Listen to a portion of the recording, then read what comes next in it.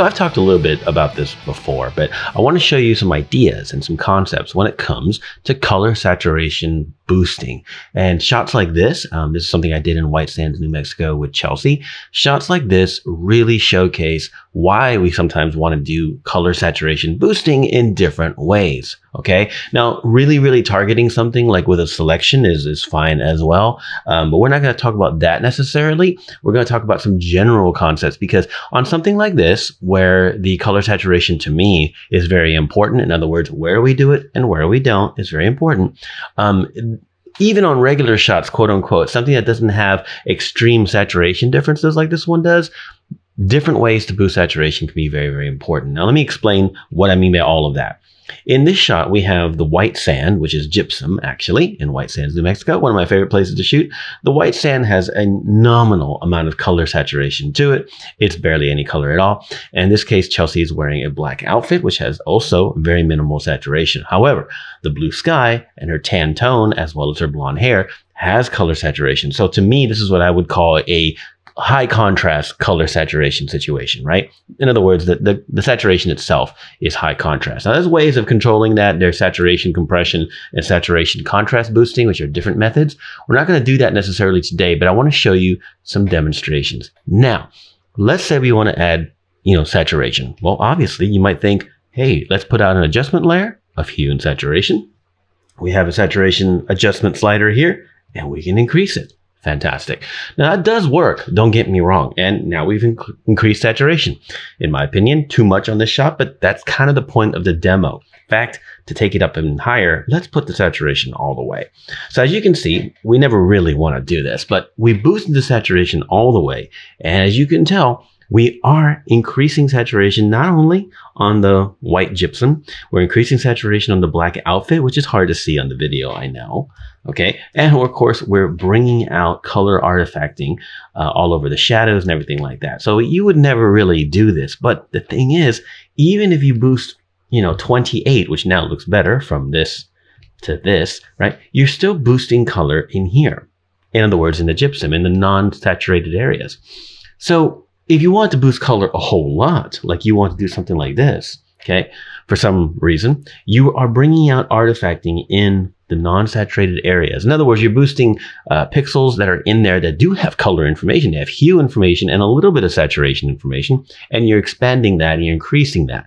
And by doing that, you're losing the neutrality of that. And that can become a problem in a couple different ways. Later in your workflow, as you're adding other elements of color layering, of color grading, or anything like that, that boosting can be a problem. You might also do things below your saturation layer that when you add a saturation layer and really peg the saturation, because that's what you want, you're going to bring out color where you don't want it. Like right now, I know it's going to be hard to see on the video, but right now, this gypsum has a yellow tone to it because naturally it does. And I've added way too much saturation and I've killed that.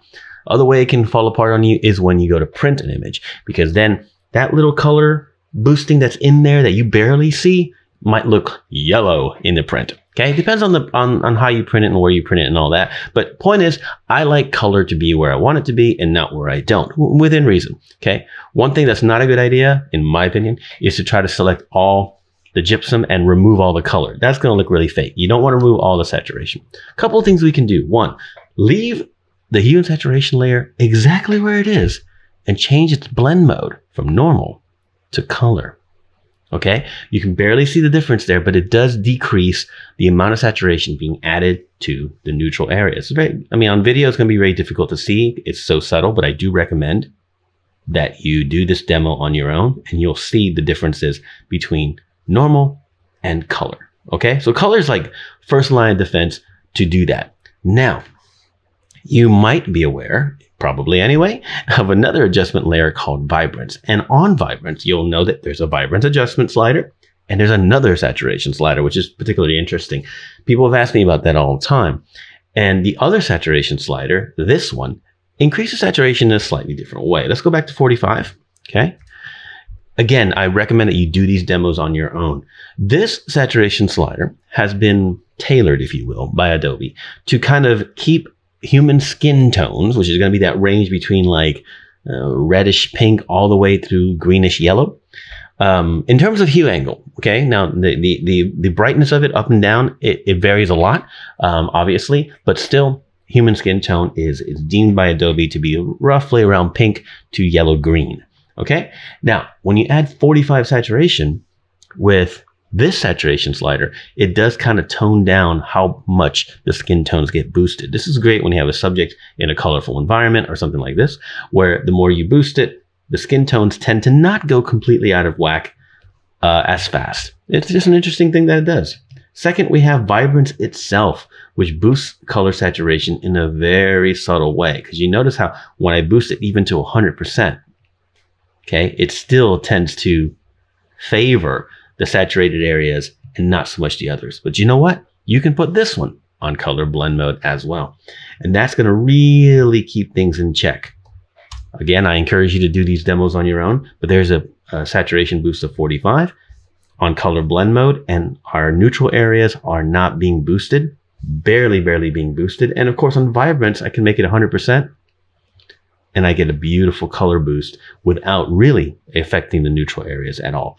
So the takeaways here obviously are pretty straightforward. I just want to give you the demos.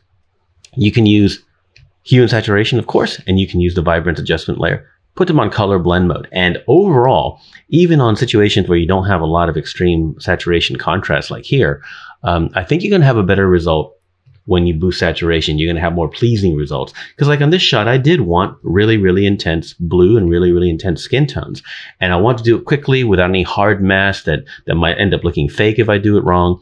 I wanted just kind of a smart way to do it. And whenever I see a situation like that, where there's a lot of color somewhere and a bunch of neutral areas, the first thing I think about is color blend mode and potentially vibrance. Now, there's a lot of different reasons why you might use the hue and saturation layer in conjunction with something else. There's a reason why you might want to use this saturation layer. In general, just play with it. Play with it until you get something that you like. Try the different methods. Because when I first started doing the vibrance layer, I decided that the saturation slider on here was just redundant. This was years ago, and I just never used it. I always just use vibrance. And then one day I found out on a YouTube video how that saturation slider works. I did some tests and I realized, oh, okay. So really, in the end, there's other ways, but the easiest three ways are going to be hue and saturation, and then the vibrance one as well, because it has another hue and saturation slider and a vibrance slider. And try putting both of them on color blend mode. You might be surprised at the kind of color boosting you can get without overdoing it.